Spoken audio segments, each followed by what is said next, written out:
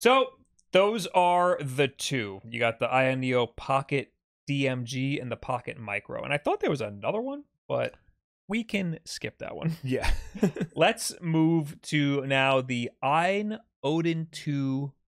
I called it the Lite, and I even emailed them and called it the Lite. It's called the Mini. The Ayn Odin 2 Mini. The Lite is a completely different product. Oh, good to know. The Ayn Odin 2 Mini is an upcoming handheld game console for the makers of the Ayn Odin and Ayn Loki line of devices. The name suggests that this Android-powered game console is a smaller version of the Odin 2 that launched last summer, and it does have many of the same specs while sporting a smaller screen and lighter weight body. But the new version also features a new body with rounded sides and physical design that is heavily inspired by the PlayStation Vita. Despite looking like a handheld that was released more than a decade ago, under the hood is a modern device with the kind of hardware that you'd expect from a recent flagship phone. And then down here it lists the specs: 5-inch screen, 1080p, mini LED, Qualcomm Snapdragon 8 Gen 2, 8 or 12 gigs of LPDDR5X RAM, 128 or 256 gigs of storage. So it's pretty much the same as the Ayn Odin 2, which is interesting because the Ayn Odin 2 is very nice and very powerful, but it's a I don't want to say it's big. It's big as far as Android devices go. It's got a much smaller battery, so I hope that the mini LED runs a little more energy efficient. But otherwise, it seems to just be smaller and lighter. But it looks like it's going to be $329 for the 8 gigabytes of RAM or $400 for the 12 gigabytes. That's kind of a lot. That's a lot. Yeah. I mean, if it's as powerful, that's cool. I really like how small it is, and I like that it looks like a PS Vita. Yeah. I like the form factor a lot. And it's very thin. And the back, I don't have a picture of the back here. Oh, there's the size comparison. Oh. Yeah, the back looks exactly like a Vita. Oh, yeah. Like literally just a Vita. You don't have the touchpad, of course. No, but that's the size comparison. It looks ridiculous compared to the Odin 2. And suppose it seems like it might be just as powerful. There is some thermal stuff going on with the Odin 2, so maybe they have that figured out. I don't know. Once again, I don't think we have any word on pricing or anything. Not pricing. Release date. Release date. Yeah. According to the article, the company hopes to begin selling it sometime this summer. Okay.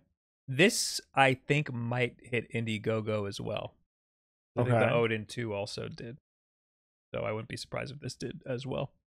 I like Ayn, or I liked Ayn until I had my little kerfuffle with them about the Windows-based devices. They were great because they came out of nowhere. They had the Odin, and it was finally like a great retro handheld that did everything like relatively decent. Right. Everything before that, it was a pain in the ass to get games on. It was a pain in the ass to play the games that you want to play. This one had like a great UI and everything that was built in. You didn't really have to do too much. You could just out of the box start playing stuff or start putting emulators on there.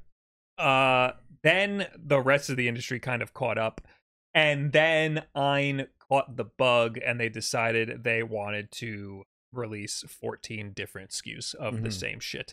And then they got into the PC market, the PC handheld market, and they released way too many. They canceled half of them. It took me forever to get mine. They gave me the runaround about getting mine, the one that I paid for. And it wasn't until I complained on Twitter that they decided to finally ship me mine. Yeah. And we just got the Odin 2 earlier this year, and now they're giving us the Lite just a couple months later. So they're starting to piss me off in the same way that Ayn Neo did. Right. So. But this looks cool. So we'll see. Could this be the one that wins Bob back? It needs to be a little cheaper. Yeah, because $400 is ridiculous. At that price point, just get a Steam Deck and you get like everything. People always ask me that. And if I will always say that the Steam Deck is the retro handheld to get if you want to play emulation stuff on it. It's perfect for like everything. Even if you want to just dock it on the TV, it's perfect for that. These are the same price, so like, why would you want this? It's cool if you have just money laying around. It's cool to have something that's smaller than a Steam Deck, but the Steam Deck's the best value. You can't beat that at all. So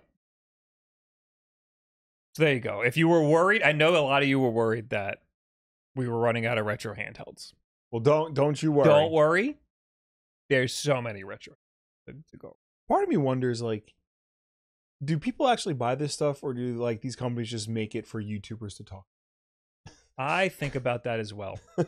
But I see like there's like an emulation subreddit, and it's a lot of people. It's all the same people who buy all of these. Right. People just collect all of them. Yeah. So, and I'm not gonna make fun of them. Right. Because I am them.